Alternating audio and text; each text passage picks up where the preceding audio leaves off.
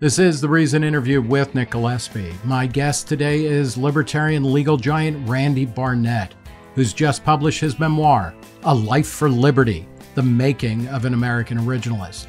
Currently a law professor at Georgetown, I talk with Randy about his days as a prosecutor in Chicago, how he helped create the legal philosophy of originalism, what it was like arguing medical marijuana and Obamacare cases at the Supreme Court, and what he learned from anarcho-capitalist Murray Rothbard.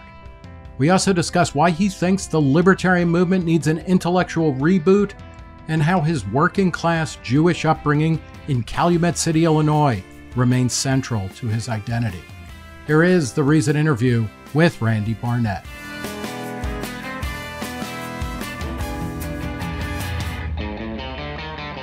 Randy Barnett, author of A Life for Liberty. Thanks for talking to Reason. Thanks for having me, Nick. I always look forward to our conversations. I've been looking forward to this one ever since you invited me.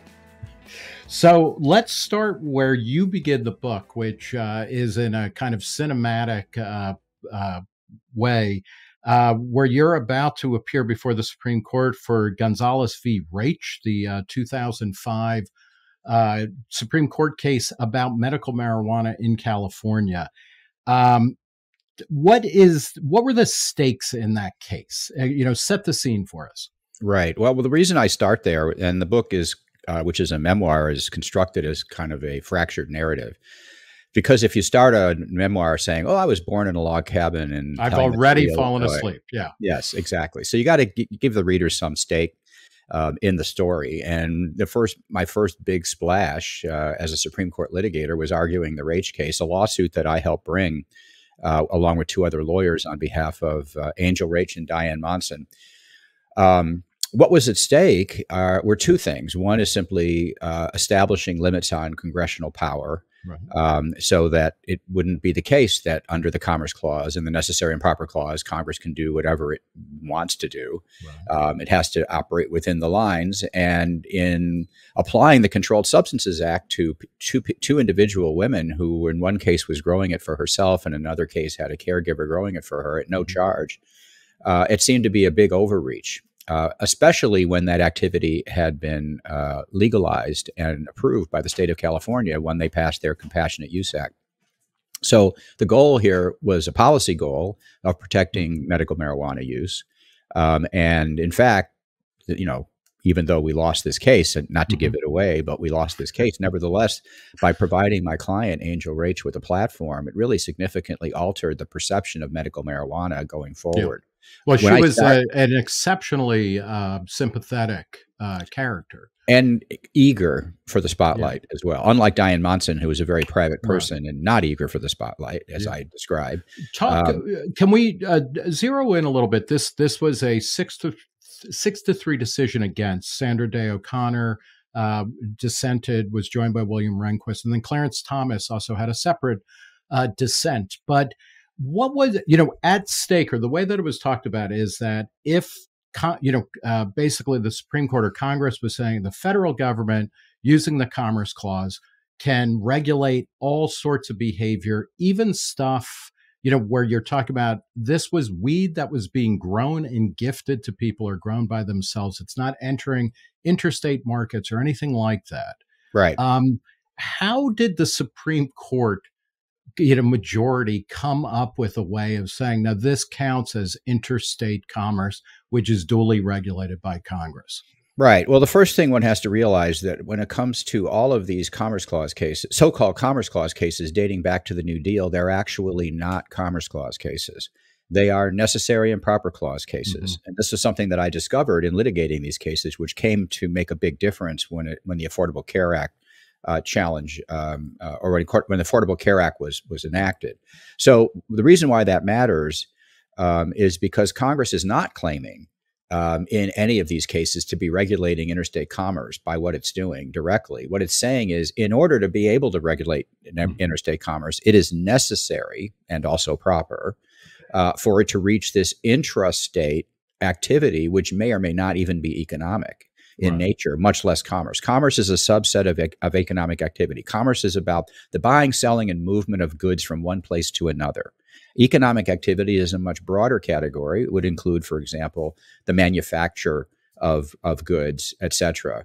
Manufacturing or agriculture, commercial agriculture for a profit would be considered an economic activity that's not literally commerce. If you grow the grain, that's agriculture. If you sell the grain or ship it somewhere else, then you're engaging in commerce. So commerce is a narrow subset of economic activity. But what the Supreme Court had held in the New Deal is that Congress could reach activity that may or may not even be economic activity if it was necessary to regulating the interstate commerce market, which in Wickard versus Filburn, for example, involved wheat. They were trying to restrict the supply of wheat so they could raise the price of wheat to farmers. Once you realize it's a necessary and proper clause case, then all of a sudden the fact that the activity you're engaged in isn't really, strictly speaking, commerce, that sort of goes away. That's not really a barrier to the government. But in 1995, the Supreme Court drew a line for the first time and said that Congress could only reach inside a state to regulate activity because it was necessary to regulate interstate commerce if that intrastate activity was economic, as opposed to non-economic. So talk a bit about the Lopez decision, because that's the 95 case. And this had to do with gun-free school zones. And in many ways that I can remember, I had started at Reason in 93 when Lopez happened. I remember writing a small article for us about how this is it. Like Lopez, that's the linchpin. Like big government is finished post Lopez. Obviously not quite accurate. I quoted a bunch of legal experts who were on my side, but what was the Lopez case? And then how does that give rise to Raich? And we're going to end the interview talking about the Obamacare case, the NFIB versus Sebelius.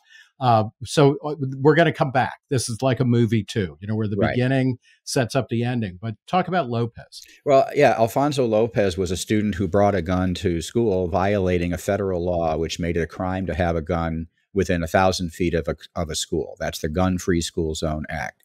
And the Supreme Court held that the act was unconstitutional because it regulated non-economic activity.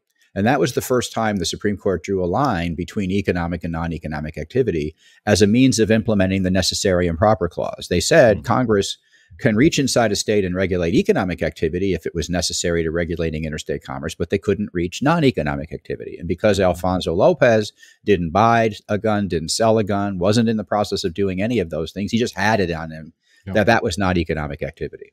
Now, the bad news about the Lopez case is after the Supreme Court ruled that it was unconstitutional, Congress repassed the law and basically said, if you are in a gun-free school zone act with a gun that has moved in interstate commerce, then it's against the law. And since most all guns have moved in interstate commerce, the Gun-Free School Zone Act came back again. That's a very bad doctrine, by the way, that moving in interstate commerce thing, but that's a separate question. So when the Lopez case was decided, we were already bringing this lawsuit. Actually, it was a different lawsuit besides the Raich case. In this case involving Oakland Cannabis Buyers Cooperative, the problem with bringing that lawsuit was that inside the Oakland Cannabis Buyers Cooperative, money and marijuana were changing hands. And that's not only economic activity, that's commerce. So as I say in the book, my co-counsel, Rob Raich, who was ultimately married to Angel Raich, hence the name Raich on the case, asked me if I thought it would be a good idea to bring a lawsuit in which no money and marijuana were changing hands, and therefore it would not be economic activity, it would not be commerce, it would not be economic. I said, that would be a great idea. And he said, well, I have an idea for two plaintiffs who we could bring this lawsuit on behalf of. One is the person he ultimately married, Angel McClary Raich. She was Angel McClary, and then Diane Monson. So Rob and I and another lawyer, David Michael, brought this lawsuit because we were trying to bring ourselves under Lopez. And then while this was all sort of in the works, Morrison gets decided, which is United States v. Morrison, in which the court said we really meant it in Lopez. Congress tried to criminalize or tried to create a federal cause of action for gender-motivated violence. And the Supreme Court said, well, because committing gender-motivated violence is not economic activity, Congress can't reach inside a state and do that either. So we argued that Angel and Diane were engaged in non-economic activity, growing it for themselves, and therefore Lopez and Morrison applied, and they could do what they did.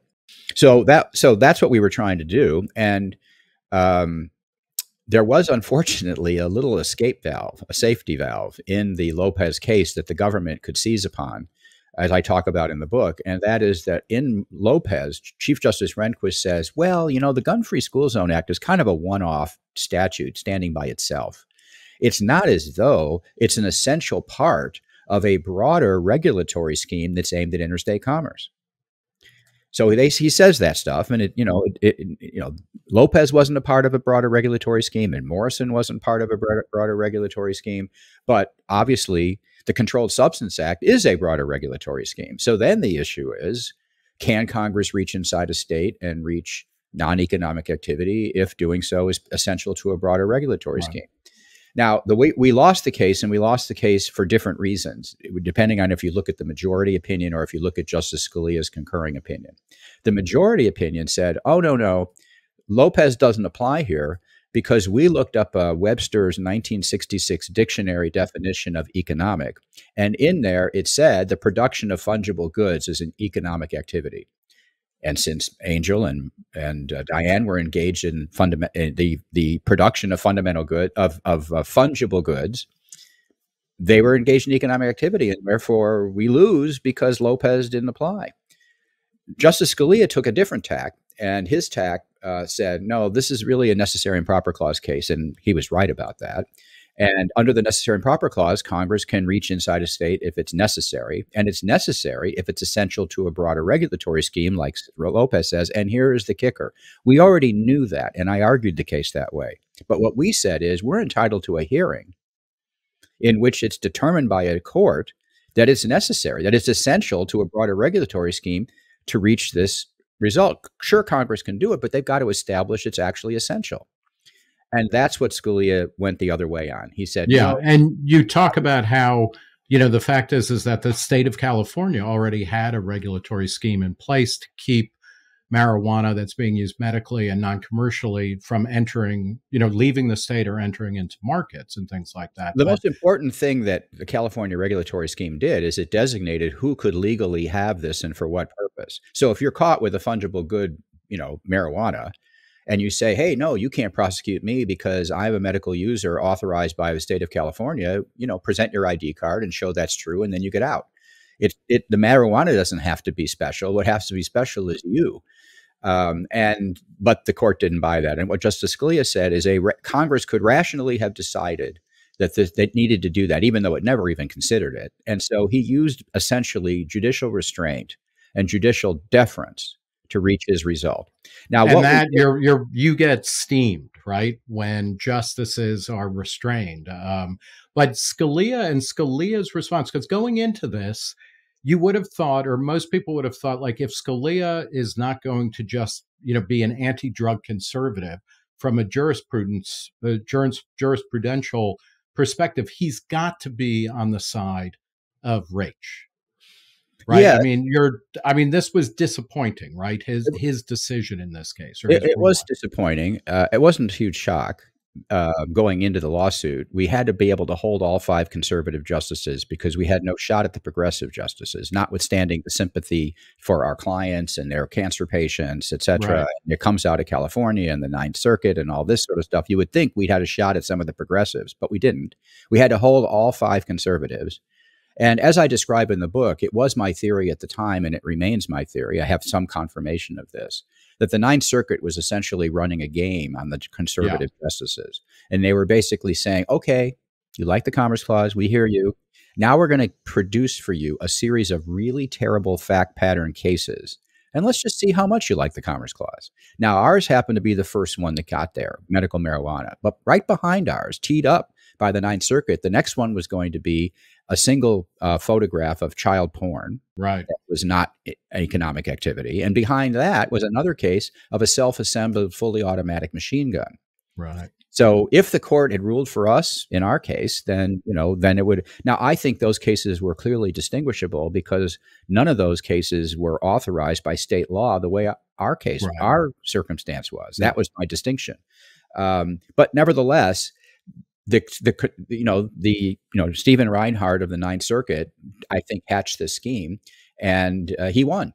Yeah, and you have an ambiguous encounter with him later in the book where you say, hey, you were playing us, right? Or because what was happening under the Rehnquist court, broadly speaking, was they were embracing federalism, and it could be used for non-conservative ends. So it's like, okay, here's a series of cases that are going to make you choke on your theory of pushing things down to the states. Right. And, I think he made his play and he won. And I think Justice Scalia was sort of taken in by the culture war aspect of this, frankly. And one of the tip-offs of that was simply during oral argument when he asked me if they're not using this marijuana on communes.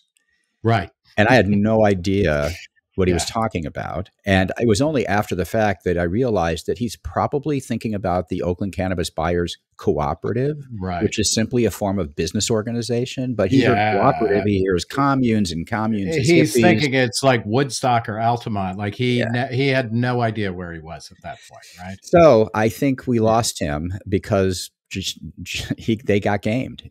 He got gamed. But one of the things that's interesting that I mentioned in the book is that the feedback I got after the Raich case is that Justice Scalia got enormous blowback from Federalist Society constitutional conservatives who were really on our side. And I don't think he expected that. Yeah, and Justice Thomas, who was often and always unfairly, but often linked as kind of like, Scalia's shadow, wrote a really searing dissent where he was like, come on, if the feds can regulate, non-transacted personal use cannabis that's legal under state, obviously they can do whatever they want. There's no stopping principle here, and that's screwed up. So that was a kind of bold moment. You talked just a couple minutes ago, you said, even though the case was lost 6-3, it did have a cultural effect. I mean, let's take us back to 2005. Medical marijuana had passed in California in 1996, so it went into law, into effect a year or two after that. Talk about how things have changed, because this, it's reminiscent of the Kelo decision, where the case goes against, the people that libertarians certainly want to win. But then there's a blowback and there's kind of a cultural shift. How did the Raich decision end up kind of actually pushing forward accommodation with state, legal marijuana at the state level? Well, right. When I started on the Oakland Cannabis Buyers Cooperative case, I can testify to the fact that it was considered a marginal fringe issue, because that's the response I got to people I was telling I was working on this case.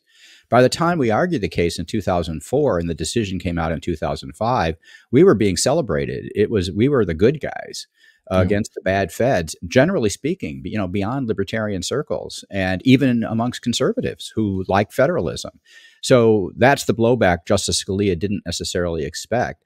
But it was the platform that our case gave Angel Raich in particular to go on all the media, Montel Williams and all the other media, and talk about the necessity of using medical marijuana for her, that really changed the political valence around the issue, to the point where now most states have medical marijuana laws, and there's an appropriations rider in Congress that Congress passes that restricts the DOJ from enforcing marijuana laws in any state that have medical marijuana approved. So we've essentially accomplished the policy result in part because of the lawsuit. And the other thing that we accomplished, Nick, is that, and this happened again with the Affordable Care Act, is we defeated the government's argument that, had it been accepted, would have been even more broad than the actual Raich case. And that is, they argued that anything that substitutes for something you can buy on the market is economic activity.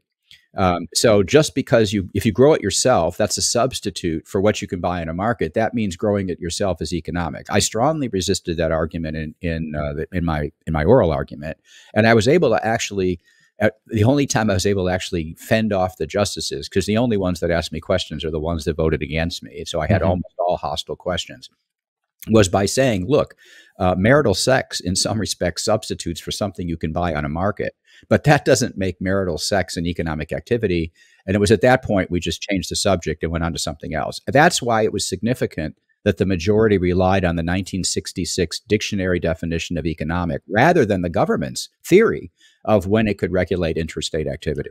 Do you have any plans to maybe send a more current edition of the dictionary? You point out that somehow that 1966 edition of the dictionary constantly is being used. It's like, I don't know, we're spending $6 trillion a year. I think the Supreme Court can, buy, or I don't know, you go online and use a free dictionary. It's somewhat legendary amongst constitutional law professors that for some reason they love Webster's 1966 dictionary. We don't really know why, how it became the touchstone, but left and right on the court, that's the dictionary they like.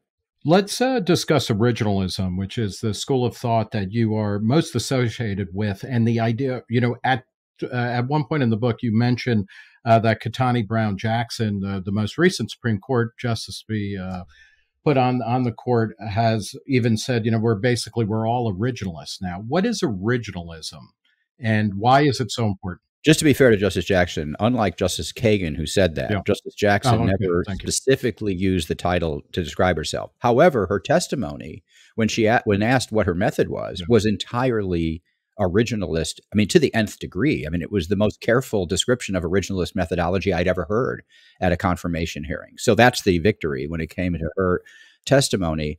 Originalism can be summarized in a single sentence. It's that simple. And that is that the meaning of the Constitution should remain the same until it's properly changed by amendment. Mm-hmm. That's what originalism is. How do you get to the proper meaning? That's the nub, right? Well, that's one of several nubs. I mean, first of all, why are you back? There's two different precepts that make originalism a family of theories, not a single theory. And the first precept is meaning is fixed at the time the Constitution is enacted, the way it is fixed when a contract is entered into, when you write a letter. Meaning is fixed at that time. That's a descriptive claim about how language works. The second precept that unifies this family of theories is the constraint principle, and that is that constitutional actors ought to be bound by the meaning that's fixed in the text. So the first is a descriptive claim about meaning. The second is a normative claim about what the significance of that meaning ought to be for constitutional actors. So the first requires some attention to what meaning is. That's your question. How do you figure out what the meaning is? And there's some disagreement amongst originalists exactly about how you do that. But that's all a matter of description. But there's the normative question that has to be answered normatively. Why is it we should be bound by the meaning that's fixed in the text? Well, let's go with the normative question first. Why? I have an idea, but you're the expert. Tell us why we should be bound by laws that are passed. The happy news is that there are multiple normative reasons that are not mutually exclusive for why the constitutional actors ought to be bound by the text of the Constitution. And I could just name them, or I could try to go through them. It would probably take the rest of the podcast. Let me just start with the oath that each and every person who gains power under the Constitution takes to follow the Constitution. Now, the Constitution is not the law that governs us, Nick. The Constitution is the law that governs those who govern us. And nobody who governs us under the Constitution gets the power unless they first take an oath to uphold it. Now, that's a promise. That's a better promise than most of us even make when we click I agree on a screen to obtain a download of something. It's a solemn promise, and therefore, it's not the consent of the governed that makes this binding. It's the consent of the governors, the people that have agreed to it. Now, what would that oath mean if it basically says, I promise to uphold the Constitution, whatever I say it means? That's not an oath to anything. I mean, Lysander Spooner, the famous constitutional abolitionist, said that would be an oath to nothing. So they have to take an oath to something, and guess what the something is? The meaning that's fixed in the text of the Constitution. So that's one argument. I remember having a conversation with you some years ago where when you were in law school and whatnot, legal scholars didn't really spend a lot of time looking at the text of things. That's right. I remember hearing that. My background's in literary studies, and it's like, all you do is do close readings of the text and the historical context in which they take place or something. But I still am staggered by the idea that for a good chunk of your career, law was not anchored to okay, this is what we're talking about here. It seems amazing. That is what the originalism textualist movement was about. And that is bringing the text back in and saying, you're confined by the text. Now, it's true, as it's going to be pointed out by critics of originalism, and that is that the text isn't always precise enough to give you an answer in a particular case. That's actually quite frequently the case. in which case the text still limits your options. It's not like it goes away. Instead of, you can't pick A through X. You're maybe limited to A through B or A through D. Right. So it limits your options. But even within the choice set, I believe that you're also limited to being faithful to the text. And what faithful means is true to the original function, the original end, the original object, the original purpose of why we have that text. But that's a separate question than the meaning of the text itself. Can you give a good example of how, part of the cheap shot at originalism is that you guys are trying to be, kind of forensic psychologists, and you're trying to understand the inner thinking of the founders or whoever when they were saying something. That isn't what you're saying. It's about what was the meaning, the commonly understood meaning at a time. What's an example of a law where applying an originalist analysis to it really makes something clear in a way that had been obscure before? Well, what I'm thinking, I was thinking about going in a slightly different direction than this example, and basically explain how I came to be an originalist in the first place. Because I was not an originalist. Even when I finally got dragged into constitutional law reluctantly as being a law professor, I started off as a contracts professor. Before that, I was a criminal prosecutor. I really didn't want to go into constitutional law. I was actually not a fan of constitutional law, because when I was in law school and I took constitutional law from Larry Tribe, I discovered that every time I got to one of the good parts of the Constitution, be it the Second Amendment, the Ninth Amendment, the Commerce Clause, whatever, I would turn the page of the casebook and find that the Supreme Court said, well, that doesn't mean anything, or that doesn't mean what you think it means, or that doesn't stop the government from doing whatever it wants to. And by the time I was done with my course of constitutional law, I was kind of done with the Constitution. And I was put in mind of an essay that I had read in college called No Treason, The Constitution of No Authority, by a man named Lysander Spooner, who figures importantly in my development here. And in that article, in that essay that he wrote, the only thing I knew that Spooner had written, he said, first of all, the Constitution lacks the requisite consent that even a simple contract would have.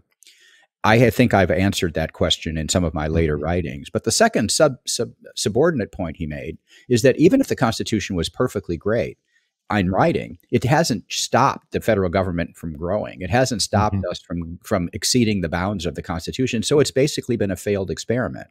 And that was my conclusion after taking constitutional law. It was a failed experiment.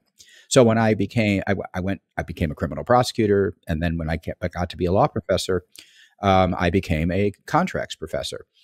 Then I got dragged into constitutional law somewhat against my better judgment when I got invited to speak at the 5th annual Student Symposium of the Federalist Society. Was a conference on the First Amendment, and I was on a program on the on the right of freedom of association, which I hasten to add is not mentioned in the First Amendment, even though it's supposedly protected by the First Amendment. And I told the student that invited me, hey, look, Brian, I don't do the Constitution. He said, well, you're a smart guy. You can think of something to say for 10 minutes. And I really wanted to go. There were all these big shots that were speaking, and I was an obscure professor at Chicago Kent. I wanted to go. So I show up and I go there. And my punchline for my talk was the Ninth Amendment, which I'm sure you've committed to memory, Nick.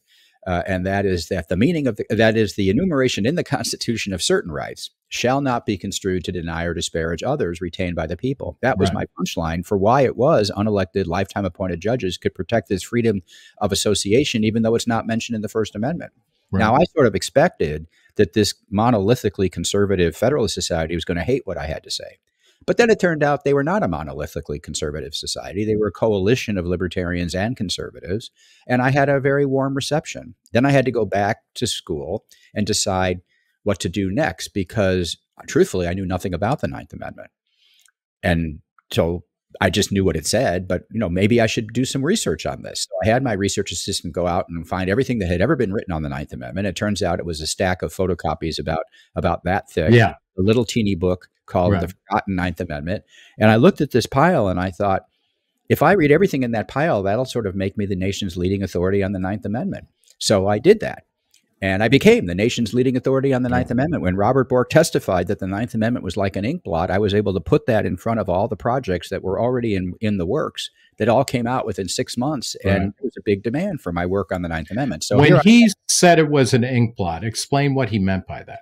He said, he was badgered repeatedly about the Ninth Amendment, and he had a number of different answers, the first of which were better than this one. But finally, he said, Senator, it's as though there's an ink blot on the text of the Constitution. He said that I would enforce it if I knew what it meant.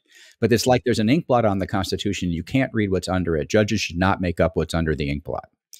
And even the Wall Street Journal the next day editorialized against that. That didn't even make the Journal happy. And so it did create a big demand for my scholarship.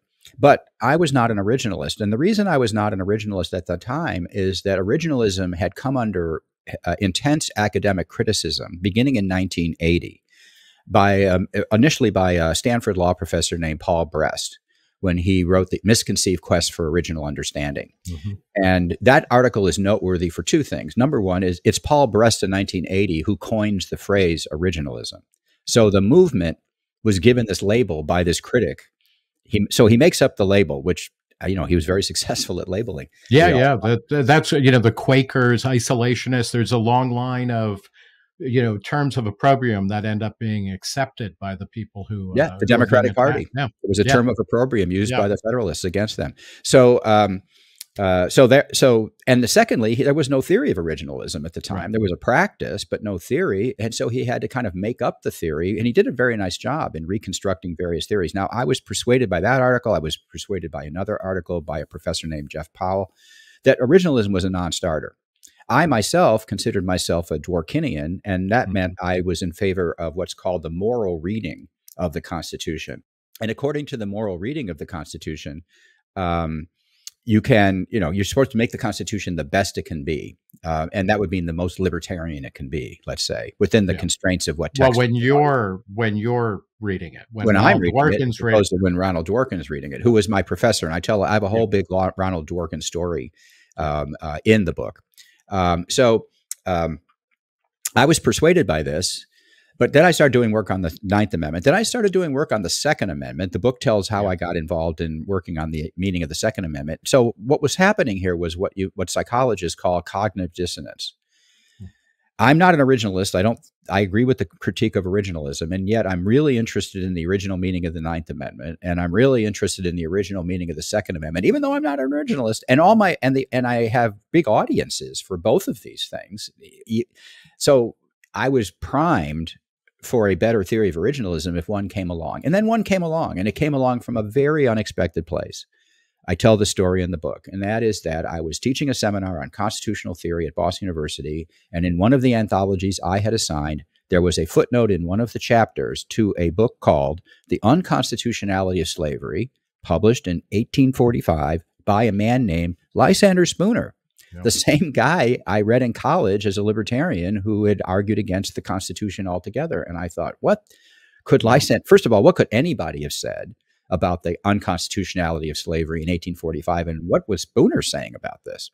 So I had my library get me a copy of what he had done, and it turns out it was a whole book, a 280-page book, and then it was part of a 6-volume collected writings of Lysander Spooner. Who knew Spooner wrote that much? And in it, he was responding to the radical abolitionist who had argued that the Constitution was a covenant with death and an agreement with hell because it had protected slavery. And when in 1840, when Madison's notes, which had been kept secret of the convention, which had kept secret, became public, Wendell Phillips, who was William Lloyd Garrison's legal guy, a student of Joseph Story, a Harvard law graduate, he wrote a book called The Constitution, a Pro-Slavery Compact, excerpts from the Madison Papers, in which he uses the evidence of framers' intent to argue against the Constitution, against the legitimacy of the Constitution itself. Right. And this is why in that part of the abolitionist movement, it was no union with slaveholders. Correct. They believe you have to get out of the union of the Constitution because it is an evil document that sanctions slavery. Absolutely. They were called disunionists. They were against the union. They also burned copies of the Constitution at their rallies, and that did not make them very popular, which is the reason why a lot of anti-slavery people refused to call themselves abolitionists, because they didn't want to be associated with these crazy libertarians, which is sort of what they were.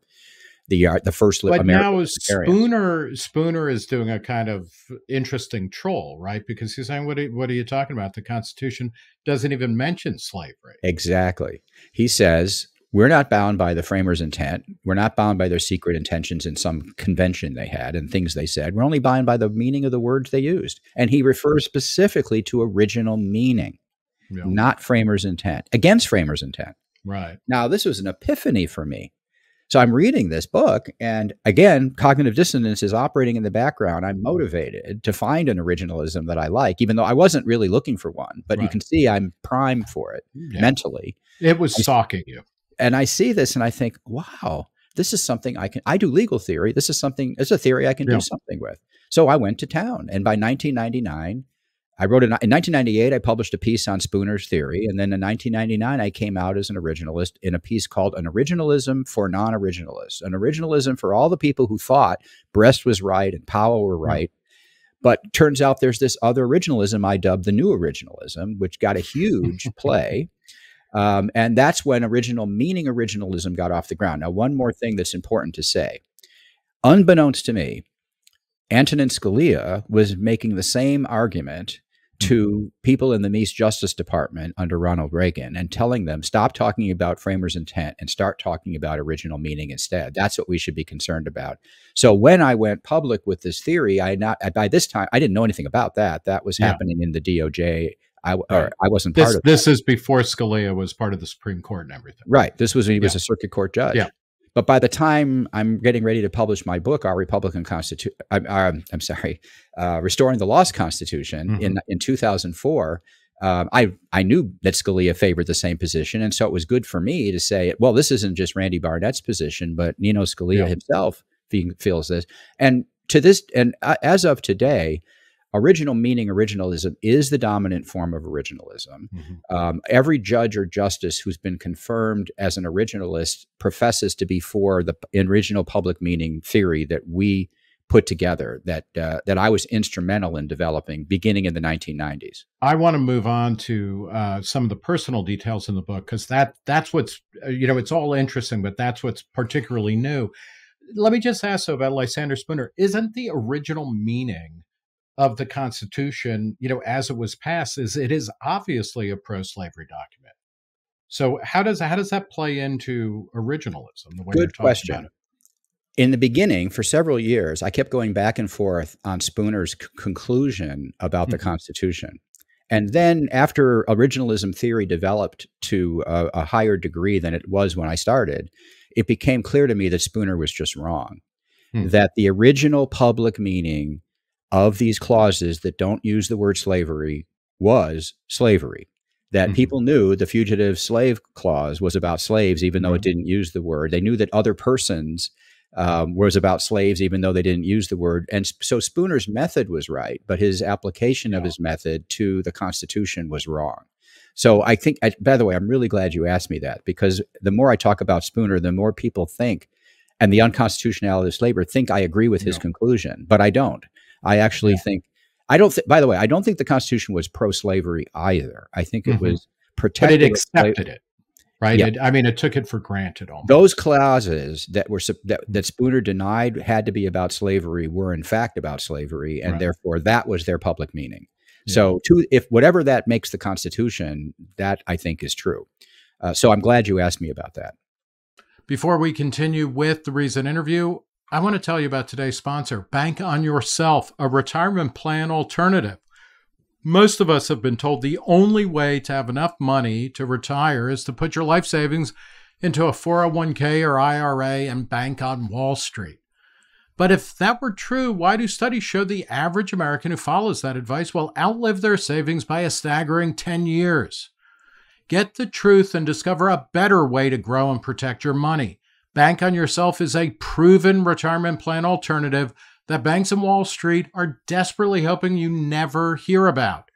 It gives you guaranteed, predictable growth and retirement income. With Bank on Yourself, your plan doesn't go south when the markets tumble. You're in control and you get access to your money for any purpose with no questions asked and no government penalties or restrictions on how much money you can take out or when you can take it. You also get peace of mind. You'll know the minimum guaranteed value of your retirement savings on the day you plan to tap into them and at every point along the way. Learn the secret to safely and predictably grow your wealth every single year, enjoy tax-free retirement income, and gain control of your money. Just go to bankonyourself.com/TSN and they'll send you a free report about the retirement plan alternative that lets you bypass banks and Wall Street and take back control of your financial future. That's bankonyourself.com/TSN for your free report. bankonyourself.com/TSN. And now back to the Reason interview. So let's talk about Calumet City. What is Calumet City and why is it so important to you? Calumet City is the place I was raised. I was born on the south side of Chicago in Michael Reese Hospital, but when I was about 3, we moved south to Calumet City. And what made Calumet City interesting, place to grow up with, and a really good place to grow up, is it was a predominantly Polish Catholic town of about 28,000. In a population of 28,000, we had 4 Catholic churches. And parochial schools. There were some Protestants on my end of town as well, but what there weren't any were Jews, right. Which I was. And so in my graduating class of 400, there were and 4. What year did you graduate? 1970. High school? Yeah. 1970. So I was in junior high school in the 60s when all the rock stuff started happening and was in a rock band that I describe in the book. Pictures of me in this rock band. Who knows how many, we could have lost you to rock and roll. That's for sure. It's like, well, if I had been any good, that would have been a bigger challenge, but I was never really fantastic, partly because of a character flaw I'm quite honest about in my book. And that is that I have a hard time making myself do things I don't really enjoy doing, which is practicing my instruments, for example. So Calumet City. So anyway, I was raised, so here I am, because of my father, who was my first mentor and who was a political conservative and a really smart guy. I'm raised as a conservative Jewish kid in a Polish Catholic Democratic town. Mm-hmm. So that immediately kind of put me outside the mainstream of that group. But then I attended synagogue in Hammond, Indiana, and the Jews, which were not from Calumet City, they were from Munster and Hammond and East Chicago. They were all progressive or liberal Jews. And so I was this kid from literally the wrong side of the state line because Calumet City is very declassé. I was from the wrong side of the state line, and here I'm a conservative with all the liberal Jews. So there I didn't quite fit in either. And one of the things that Murray Rothbard told me, and the book talks about how I was befriended by Murray Rothbard and he became one of my mentors. One of the things he told me early on was a thought that was not original to him, but he's the guy I heard it from. And that is that many intellectuals become intellectuals because they were not 100% part of whatever culture they grew up in. And by not being 100% part of that culture, they kind of can objectify and sort of see it in a critical way because they're not totally immersed in it. Like a fish doesn't know they're in water.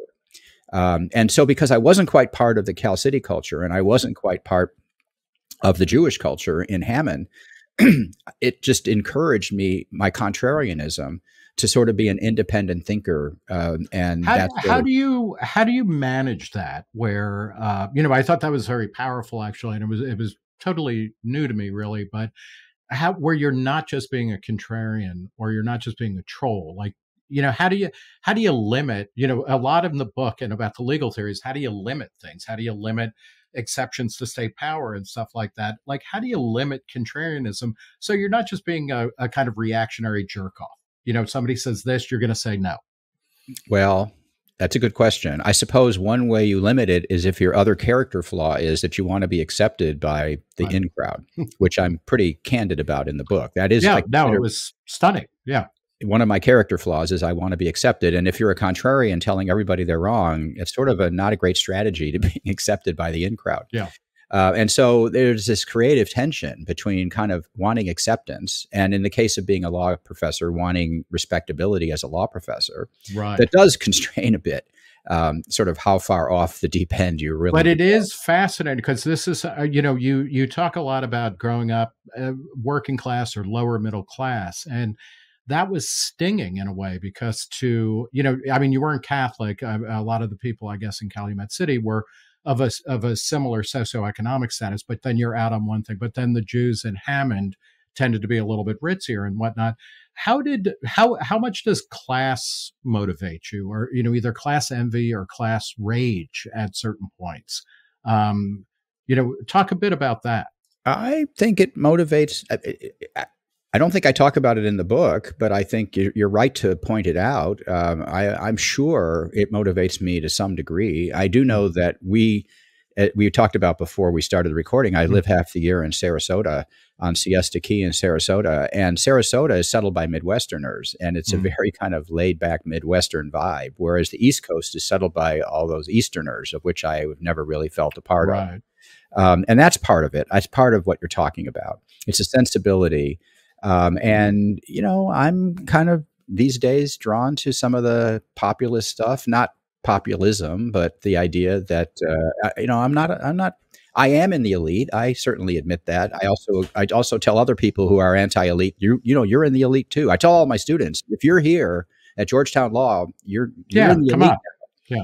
But that doesn't mean I can be, I'm not going to be uncritical of the elite the way I was critical of my fellow, you know, the people who were Democrats in Calumet City, or the liberals who were Democrats in my congregation. So, well, it's interesting when you talk about your undergraduate experience at Northwestern, which was a reach because you're the first person in your family to go to college. Correct. And you're not going to University of Illinois, which is a great school, or University of Illinois at Chicago. You're going to Northwestern, and you're hanging out with a bunch of kind of wealthy Northeasterners, where this is their safety school. But assholes is the word I would use. Yes, they were assholes. It was, yeah, I talk about that. I apply, my aspiration was to go to the University of Illinois. Yeah. That was all I really hoped to go. It was like the best school in Illinois as far as I knew. And then my guidance counselor told me that once he got my SAT scores, he met with me and he said, well, you know, with your SAT scores, you could get into Northwestern. And I said, oh, really? Where's that? You know, I'm on the south suburb of Chicago. Northwestern, as everybody knows, is it's might as well be on the moon, right? I thought Northwestern, you know, Northwestern United States, in the great Northwest, Oregon, Washington, someplace else. No, it's in Evanston, Illinois. So my best friend. If I may have a sidebar, when I did the PSAT, and I did surprisingly well, and I come from a non-educated family, and as a result of that, I got a come-on letter from the University of Chicago, which I threw out without opening, because it was, any school that's named after a city can't be a very good school. You know, so I was feeling you when you were talking about Northwestern. But you're right. When I got to Northwestern, I was really put upon, frankly, by these guys from Scarsdale in Westchester County who went to school in high school together, and they picked on me, and because I was a middle class conservative who liked television, and none of that was supposed to be good.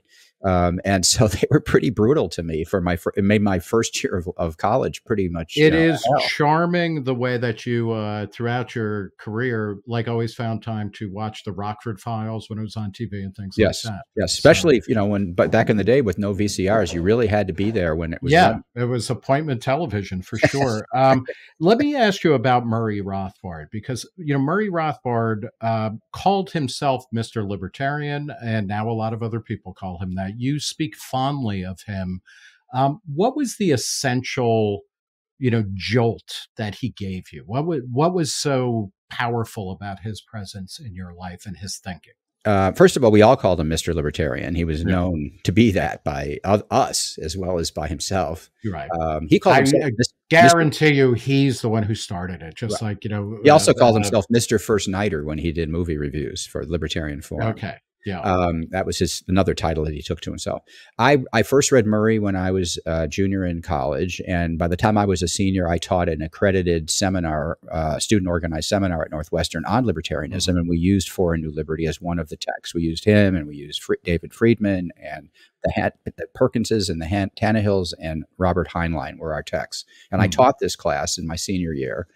And I wrote a fan letter to Murray as I was heading off to Harvard Law School, saying, well, I'm going to be on the East Coast. The East Coast is a small place. Maybe we'll run into each other sometime. And it was all of these detailed questions, which now if I get a letter like that, I go, oh my God, I'm never going to be able to answer this. Right. And he didn't answer it right away. Eventually he did, but he didn't answer it right away. Instead, he gave it to a person who was also becoming a first-year law student, John Hagel III, who was at that time the president of the Center for Libertarian Studies in New York. And John called me up on the phone, and we met at Harvard Square, and we had coffee, and we got to be very good friends. And he took me down to New York to see a lecture being given by Leonard Liggio at Fordham Law School. And in the audience of this lecture was Murray Rothbard. And that evening, John and I ended up in Murray's living room, as many intellectuals in those days did. And we were firing questions at him that had been, fired at us by our first-year law professors. And that was the beginning of my relationship with Murray. He considered me a protege, and I considered him a mentor. And his model, he had a particular model of libertarianism based on property rights that I found extremely compelling. And the first time I heard it, when I was in college, my first reaction to hearing it given by a junior classics professor at Northwestern present this argument, I thought, well, this is what I've been looking for. This is rational conservatism, because conservatism had no theory. It was just a set of positions and sentiments and stances. And that was the point, right? That it's not theoretical. It's an attitude, and it's an anchor on the past. And it's still not theoretical. Yeah. I mean, to some extent, the national conservatives are kind of right to say that libertarianism is at the core of much of conservatism, because it has no other thing besides the libertarian core. So I thought, this is rational conservatism. And then after about 6 months of debating John Cody, who was this classics professor, meeting him at the student union at Northwestern, I finally decided that maybe I was a libertarian, and that and I started changing my views in a more libertarian direction. But Murray, of course, he was Mr. Libertarian. He was the gold standard of what a libertarian was and should be. And very encouraging. How do you mean that? I will say, when I started working at Reason, I had access to their library, and I was 30, and I came across For New Liberty. And when I read it, I was like, fuck, if I had read this when I was 15, I would be Rothbard all the way. But it didn't quite capture me at that point in time. But what was it when you say he was a libertarian the way a libertarian should be? Because he was attempting to be a systematic thinker that integrated a lot of things within a particular rubric. And I like theories. I like neat theories. And this was a pretty neat theory. And he was also indefatigable. He would go up against everybody. He would argue against everybody. And he was a very charming individual also in person. He was jovial. And it was great fun to be around, frankly. And I have a picture in the book that I took myself. And I think if you have the review copy and you don't have the hard, do you have the hard copy? I have I have it on Kindle, so I have all the pictures. Do you have the color pictures in there as well? I don't know. They're not colored. No, they're not. Okay. So there's a color picture insert if you bought the book. And in the color picture insert is a color picture of Murray I took when it's in Palo Alto, and he's sitting by a swimming pool, and he's in a yellow outfit with a table and a phone to his ear, pretending to be a movie mogul in California. Right. So, and he posed this way for me. Murray's going to pose as a movie mogul because he was kind of a fun guy. Yeah, he liked movies, and he liked culture. So anyway, he was, and the lesson of one of the morals of the book, as you know from the Kindle edition, and that is that I had a lot of mentors who made me who I am. I would not be where I am today. I would not be the man I am if it were not for all the mentors that I have had over the years, and he was one of them. And so this was my opportunity to thank him posthumously for the impact he had on me. You mentioned at the end of the chapter where you talk about his influence on you, that you kind of lost touch. And then, towards the end of his life, he, started rolling with a kind of neo-Confederate crowd.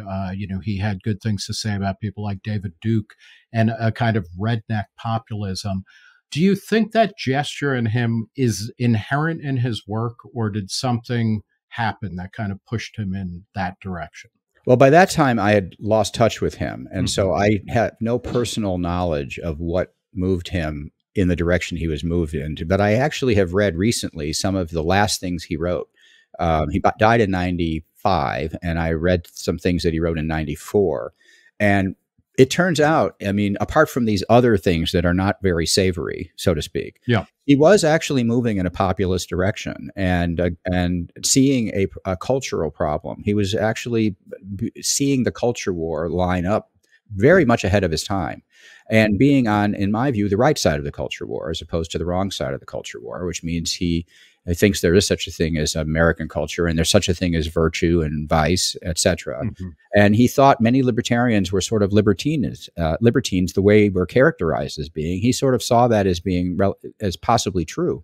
So he was kind of ahead of his time in terms of this populist movement, and it did attract him to people like Buchanan and other people who really are not really attractive people. Yeah, well, you know, let's talk about that, and then we'll end with talking about the Obamacare case. But you know, to talk about libertinism versus libertarianism, you know, what are we talking about there? Because it seems to me part of being libertarian and part of being American, you know, and I think of libertarianism as not a uniquely American, but you know, it has a rich American past, which is like, you know, as long as I agree that you can do what you want to do and I can do what I want to do, and we're not, you know, in the common areas, we're not fouling each other's nests. Like, you know, we're going to step back and be like, hey, that's okay. I might even learn from you the way you live your life, the way you worship your God, the way you play your guitar, and vice versa. What is the libertinism that you are concerned about, or that you think Murray was concerned about? Well, more that he's concerned about, I think. Yeah. But there was something going on when let me supply one missing piece, and that is that after I met Murray, I became involved in the New York intellectual libertarian movement. I joined the board of the Center for Libertarian Studies, and we put on libertarian scholars conferences. And I wrote articles for the Journal of Libertarian Studies, and I was immersed in this very, very productive discourse that was happening amongst a lot of different people. And so that was very formative. It wasn't Murray Rothbard by himself, but it was a whole coterie of people that I became close to. But one of the things that was being debated even then was something that was called living liberty. That if you're going to be a libertarian, you need to live liberty. Now, what does live liberty mean? What did it mean? We were against, most of us were against this, but this was a pretty big deal. And that is that, well, you want to legalize marijuana, you should use marijuana. Yeah. Not just, you shouldn't put people in jail for using it. No, living liberty is doing it. You know, if sexual conduct should not be illegal, you should do a lot of sexual conduct. So this was this living liberty idea, which I think is something you could call libertinism. And it isn't what you just said. It isn't, well, I can learn from you and I have to be humble about my moral claims, and everybody needs to find their own means of flourishing, of human flourishing. It's something more affirmative than that. And it sort of glorifies all kinds of conduct that may be extremely personally self-destructive. Right. And so that was a strain of libertarianism while I was immersed in the libertarian movement. And I think, it continues on in some circles. I don't think it represents the views of most libertarian intellectuals that I know. Right. Whatever I agree or disagree with them about that, I don't think I haven't heard them articulate this view, but it is a cultural thing. And you know as well as I do that libertarians constantly are being accused of favoring things because they like marijuana so much they just want to have marijuana. But I've always found that to be the cheapest kind of critique of, of course.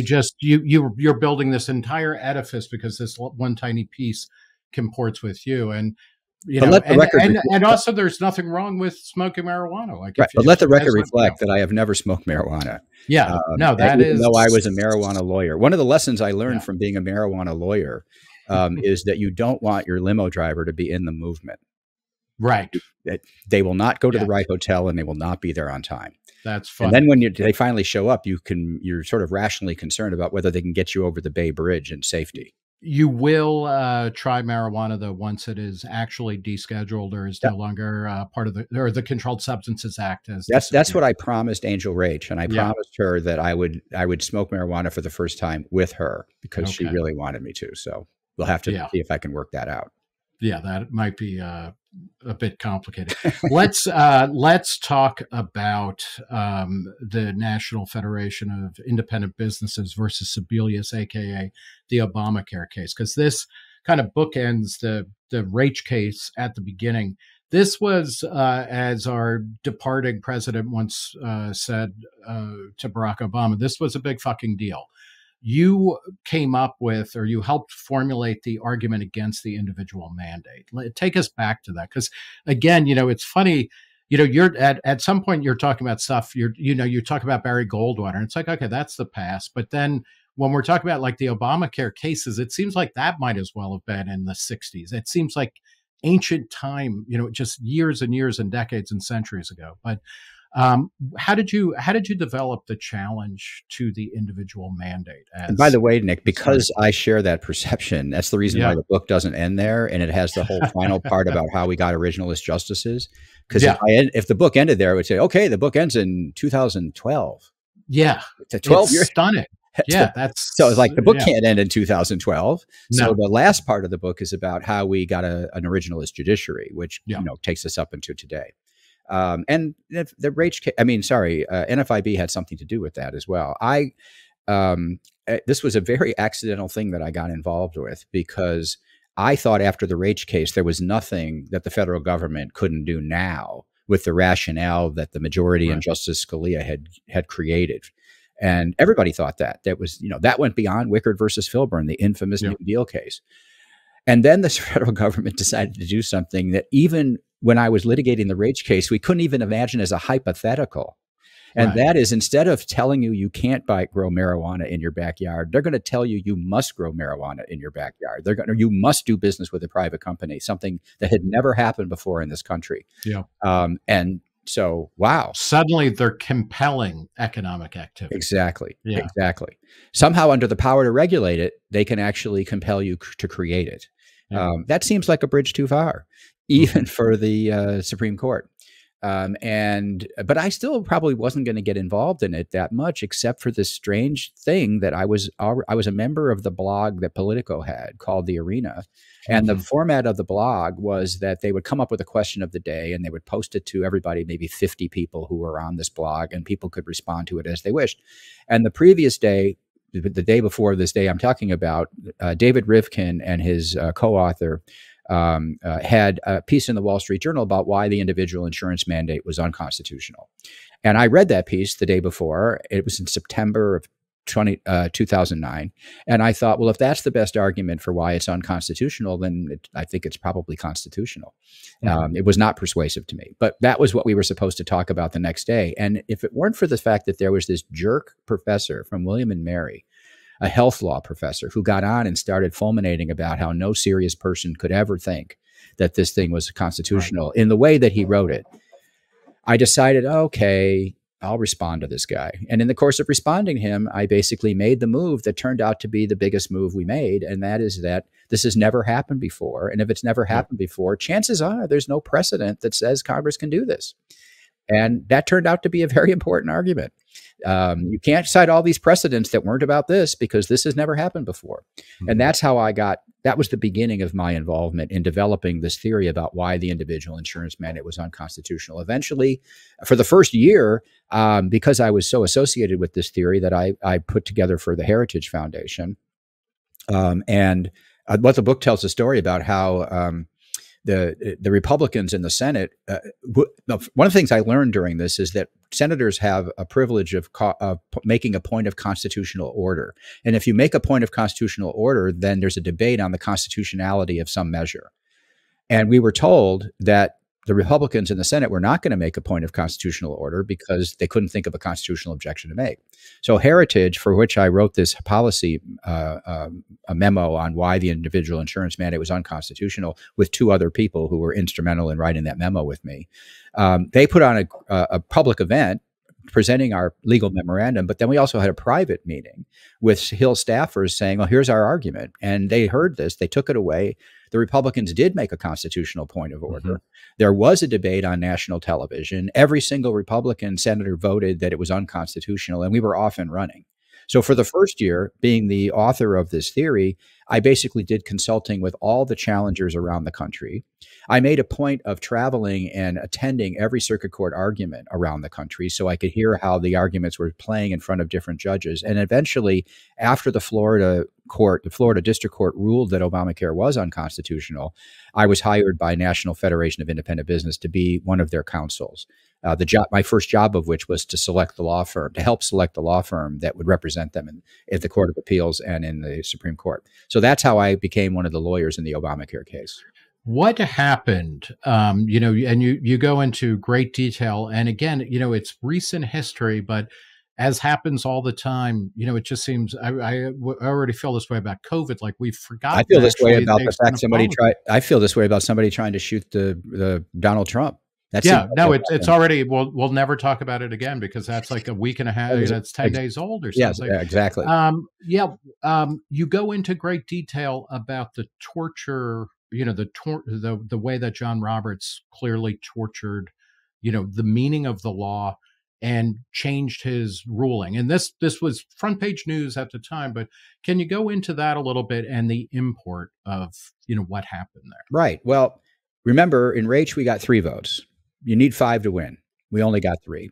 In NFIB, we had 5 votes. We had 5 votes, 5 justices who said individual purchase mandates are unconstitutional under the Commerce and Necessary and Proper Clause. We had 5 votes. Now, normally, if you have 5 votes, you win the case.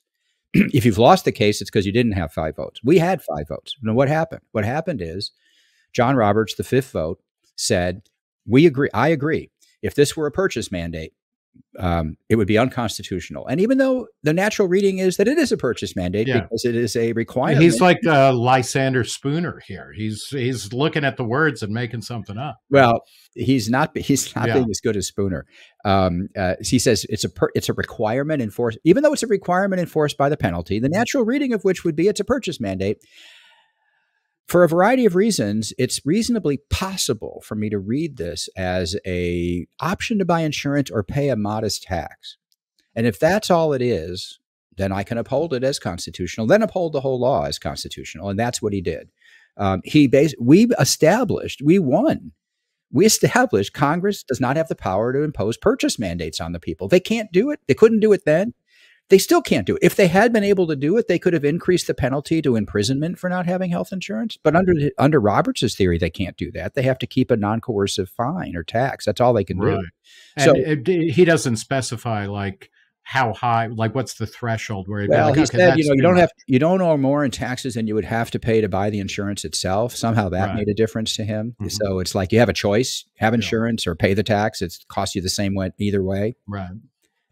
Then you make a strong case that he was responding to a unprecedented barrage of kind of public and private coercion from the media, from politicians, from people around him. Can you talk a little bit about that? Well, it's circumstantial, but one of the things that we have subsequently learned from Jan Crawford, the reporter, is that he had initially voted with the majority to invalidate the individual insurance mandate. And at some point during the process, he changed his mind into he was going to uphold the insurance mandate as a tax, the way he did. And one has to believe that the unbelievable public pressure that was brought to bear from every establishment quarter would have had an effect on him, who's known to be concerned about the reputation of the Roberts Court. There's a lot of people who think that if he was an associate justice, he would be a different person than Chief Justice because his name is on the court and he's got this proprietary interest in keeping it legitimate and acceptable. And they just went after him tooth and claw. In fact, I did a podcast earlier today with Jeff Rosen of the National Constitution Center, who did a number on John Roberts, and we talked about this earlier. Yeah, and you write about that in the book. He said he made a cameo appearance in the book, and, as part of a great conspiracy to change John Roberts' view. And I said, well, you should be proud of yourself, Jeff. You were very effective there. Now, what happened, though, is, more quietly, because the Republicans, who ran on repeal and replace, they got into power and they did neither of those things, but they did gut the individual mandate. So what are we left with in the sense of, okay, so the IRS is going to enforce the tax or the fine or whatever we want to call it, but we still have Obamacare. Well, How do absolutely. we even make sense of any Well, of this? one way to make sense of it is the term uniparty, and Hmm. that is that Republicans were never serious about presenting an alternative to this national program. For 2 years, I was pretty big. I was a pretty well-known figure for 2 years as I was doing all the media for this case. And I was on the Hill quite a bit giving briefings and stuff. And I begged the people on the Hill, I begged them, everyone who would listen to me, come up with an alternative, a market-based alternative to this thing, because that's going to make it easier for the Supreme Court to invalidate it if they know once they do that, Congress is going to pass this other thing. Right. But they would never do that. The Republicans would never do the work necessary to develop a consensus around what their alternative was. And then when it came time to repeal it, John McCain, famously refused to do it. And because, they are the Washington Generals up against the Harlem Globetrotters, and their job is to make it look like there's a game going on. But in fact, their job is to lose, and they do that quite well. To close out, let's talk, and I want to stress to everybody who's listening or watching that, this book is a rich personal history with all of these, public history moments that is, it's gripping, and it's paced well, it reads well, all of that kind of stuff. Thank you. Talk a little bit about the libertarian movement, because, one of the other things that's fascinating within the movement when you've mentioned some of them, these institutions that were created in order to kind of create and develop libertarian thinking, et cetera. You're 50 years into a career and all of that. Libertarianism seems to simultaneously be more established and more relevant, and also kind of still marginal in ways. I mean, how do you make sense of the libertarian movement, or do you? I think it's been very influential in some of the ways that it's being accused of being influential by the national conservatives, for example, who make us out to be the power behind every throne here in DC, Right. which we don't recognize in ourselves. But I do think that intellectually libertarianism has been influential, even if people aren't prepared to go all the way, so to speak. But I think one of the differences right now that libertarianism is suffering from compared to originalism is originalism has been the beneficiary of 2.5 decades, if not 3 decades, of arguments amongst originalists about what originalism really is. We have been debating each other within the institutional framework provided by the Federalist Society and other institutions about exactly, how is the meaning fixed, and exactly what do you do when the meaning is not clear. And so we've been arguing with each other. And as a result, the originalism theory today is far more robust than it was 20 years ago when I first started announcing the new originalism. Libertarianism, unfortunately, has lost its institutional framework in which you could debate libertarian theory with each other. We had that in the Center for Libertarian Studies. We had libertarian scholars conferences every summer. We had a journal. It was not a fixed series of policy positions. It was an intellectual framework that we were constantly debating each other about. What, for example, were the rights of children? Why did children have rights? What kind of rights did they have? I mean, they can't be contract rights because children can't enter into contracts. They can't be property rights because parents don't own their children like property. What could they be? What could they be? And George Smith, a famous libertarian who had a big influence on me, even though he was not a professional academic, said, well, there's this guardian ward model. And it's in the common law, and it's the way things are done. And it's a consent-based relationship, but it's not a contract, and it's not property. You're guardian and you're a ward. And we go, oh, wow, the guardian ward model, that solves that problem, So we had a robust movement, but that kind of ended. Why did it end? Or was that fundamentally, are you talking about academic or legal approaches to libertarianism? Because it seems to me in the cultural sphere and in other areas, I mean, these conversations are going on. They're often fraught, and they are not, maybe the difference is it's not people appearing at the same conference and talking. It's people lobbing grenades at each other. But is it a failure of academic institutions at this point? Yeah. I mean, look, I'm a law professor. I'm an academic. I'm a professional academic, and I have been since 1982. I believe we serve a purpose. I believe I serve a purpose, and I can do things as a theory person that I wouldn't be able to do if I were just litigating constitutional cases, which I don't do really. I mean, except for these 3 cases, that's not what I do. And you could be debating against each other on policy grounds all day long, but that doesn't really enrich the theory that you're supposedly operating from. And the premises from which libertarians have been operating from have been somewhat frozen in amber since the 1980s, because I believe we've lacked an institutional framework in which these debates will take place amongst professional libertarian academics and intellectuals. They don't have to be an academic to be an intellectual. George Smith was not an academic, and he was a superb intellectual, had a huge impact on me. But he was deeply involved in the development of the theory, and that theory just has stagnated. Now, it's not to say that there aren't individual strains of libertarianism that have emerged, like bleeding heart libertarianism and left libertarianism and paleo libertarianism. There are people who are trying to push the envelope a bit, but it's being done furtively and it's being done somewhat sub rosa. And I think that that originalism benefited from the Federalist Society, in which we had conferences and all kinds of meetings in which we would debate each other. Libertarianism hasn't had that benefit. And it could use some updating. It could use some rethinking that would actually involve capturing the truth of bleeding heart libertarianism, of left libertarianism, and of paleo libertarianism. Even though they see themselves as separate from each other, I kind of see them as each onto something. There's something that can be merged into a bigger picture, a bigger theory.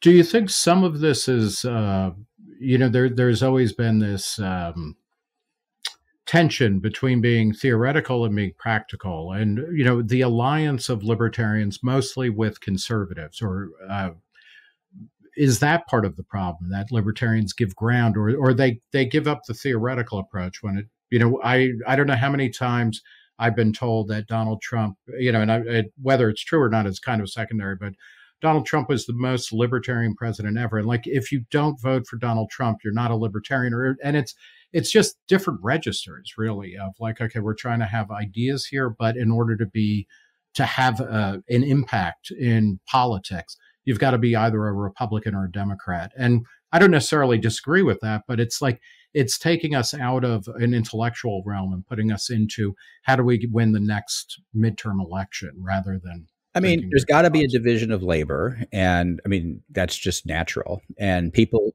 who are arguing in the academic sphere, they can have their political opinions, but that doesn't mean they're out there campaigning for a president in one way or the other.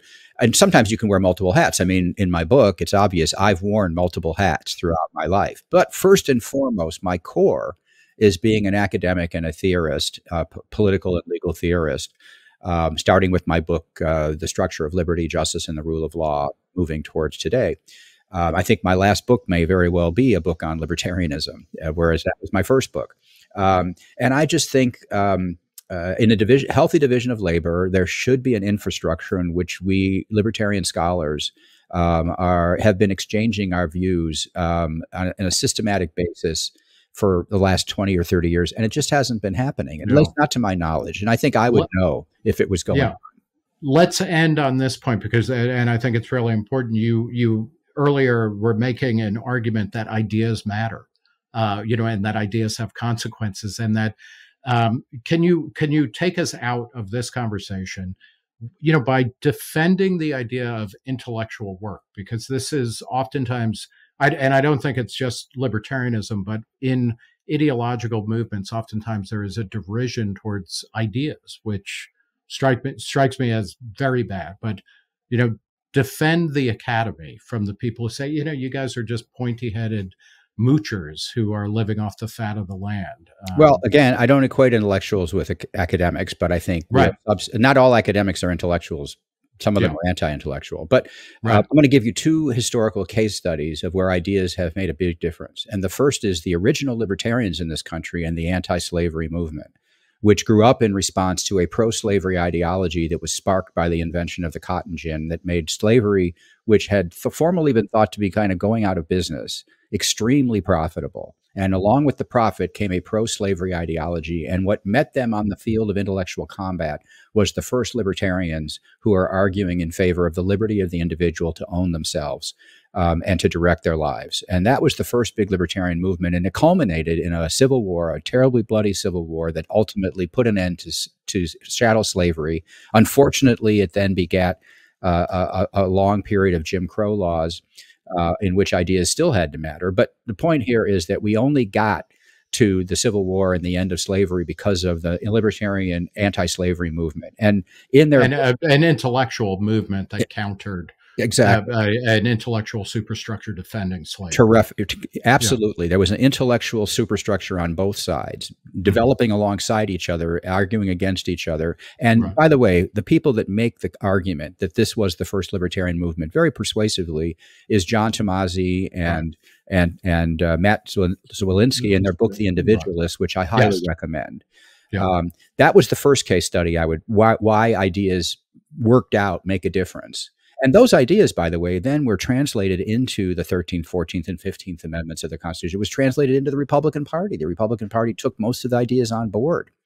The second example I would give is the Originalism movement, which started very inauspiciously by a Stanford law professor coming up with the name Originalism, and then having to invent theories to refute because there was no theory. That was 1980.